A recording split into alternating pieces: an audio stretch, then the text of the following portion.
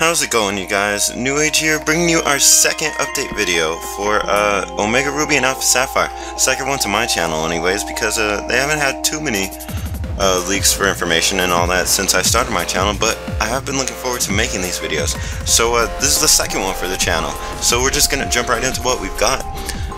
This video is coming out a little bit later than the actual update, just because I've been having trouble with uploading videos, but that's beside the point. So this leak that we got was a pretty big one and really awesome stuff that came out, I gotta admit. So first off, 3 new megas to announce.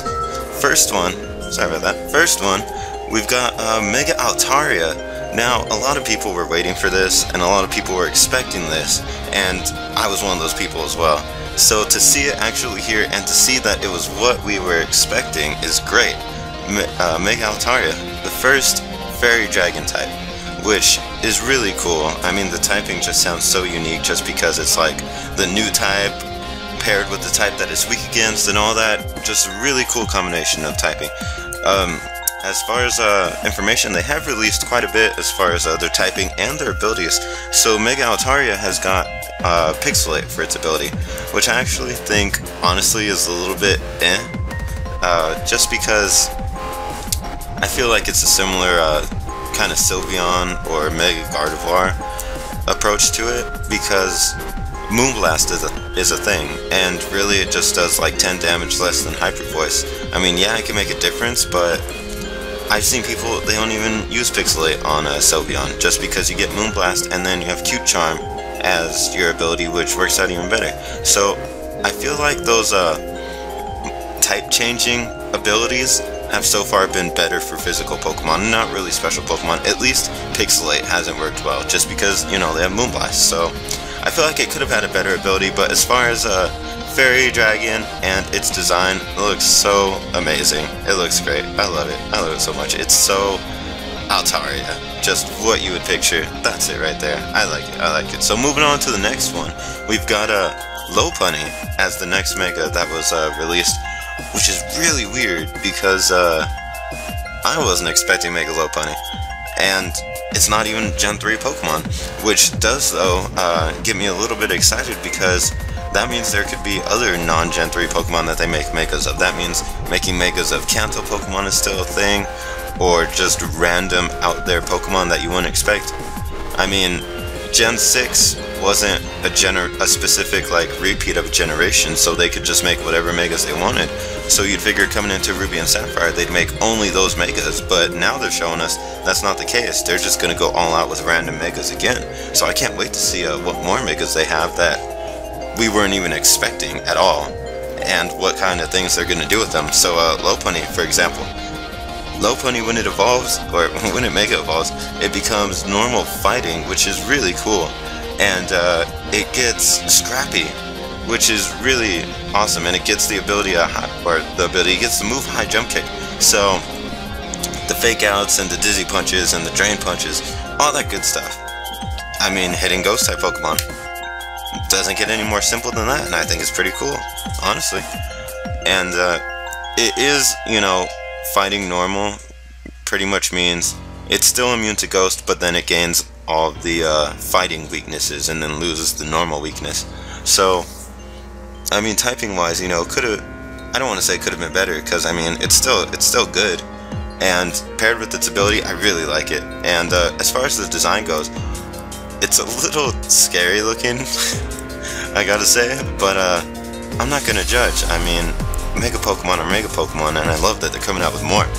So speaking of Mega Pokemon, we got the last one, Mega Salamence, finally confirmed, and I just think this thing looks amazing. I mean, like the whole concept of, you know, Bagon and Shelgon wanting to fly and all that, and then it evolves into Salamence and it learns fly, and they just took that to like the whole next level with this thing, giving it like the design of just like a jet, looking like it's ready to just go so fast. It looks amazing. And then I love that they gave it like the gray from what was it, from Shelgon around its body again, and then it has like its arms tucked in, like it's just ready to just go so fast. I love it. I love the design. It looks so cool. It looks so cool. And then it's been confirmed to have the ability Aerialate, which, like I said, those type changing abilities are so far have been best on physical Pokemon. So we got another Pinsir here pretty much, but I feel like this is gonna be worse, a lot worse than Mega Pinsir. For one, Salamence is already stronger than Pinsir, and two, Salamence gets a lot of different coverage moves, a lot of different sets it can run.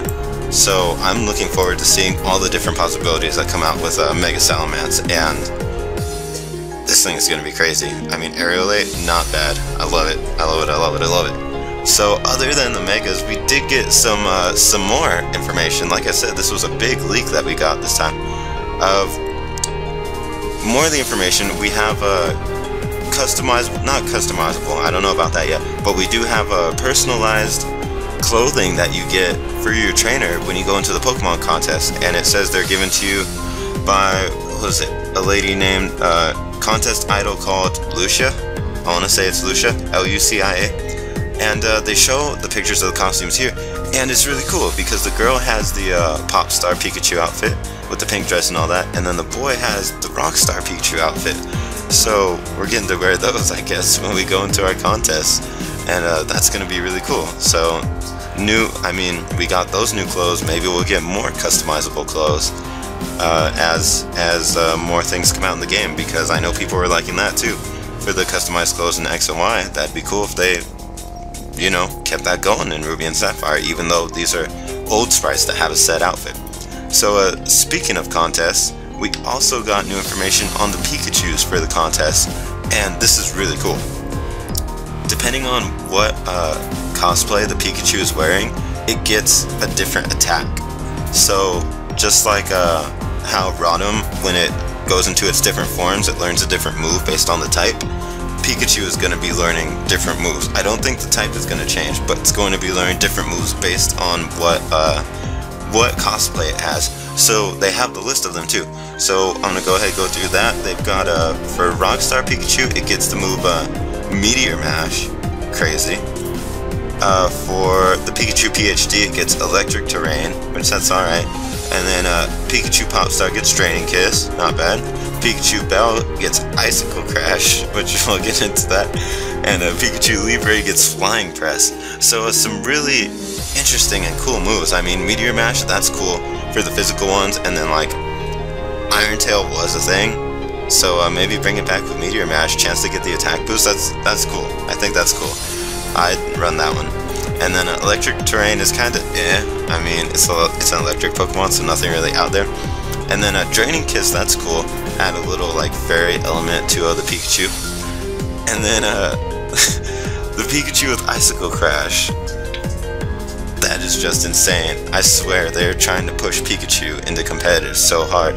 And Pikachu with Icicle Crash, that is going to be amazing. I want to use that so bad. The worst part is though, like, you use it in competitive play and it's wearing like this big, you know, obvious outfit, and you're like, that's the Pikachu with Icicle Crash. So you can't exactly like surprise opponents with it, but it's still really cool. And then the last one with Flying Press, which is, you know, it was a unique move only to Hawlucha, so now I guess it's unique to Pikachu and Hawlucha, only two who deserve that. So that's that, and the last bit of information we got is we're getting an event Pokemon for Omega Ruby and Alpha Sapphire, and that event Pokemon is a shiny Beldum with Metagrossite.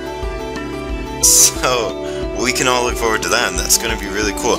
I don't know if they're going to do it similar to like the Blaziken event, where you just get it with the game and you can't get it in-game, but I want to assume you can get it in-game just because, I mean, Steven's in the game, so who else to get it from? Just like how Diantha, you got Gardevoir from her after you beat her. So who knows? I don't know exactly the specifications, but they did release a picture of shiny Mega Metagross, and this thing is so cool. They make it look orange in the picture, but it's not.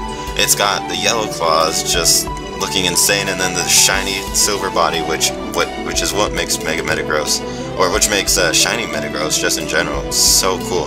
And then the X on its head is blue, and I don't know. It just looks insane. Mega Metagross looking better and better. So shiny Beldums for everyone. Look forward to that, guys.